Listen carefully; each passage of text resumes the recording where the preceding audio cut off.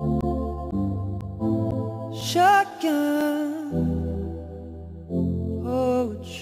had a father who is now a sober man, but he was an alcoholic, and you know, I dealt with that growing up. My younger brother, he didn't feel it, but I was the one who like kind of dealt with that growing up. You know, the issues that my mother dealt with, you know, in dealing with him, and how she handled it, and how my father at the time handled his alcoholism. There was a lot of pressures and things that I didn't understand as a kid, and so I didn't really know how to deal with it.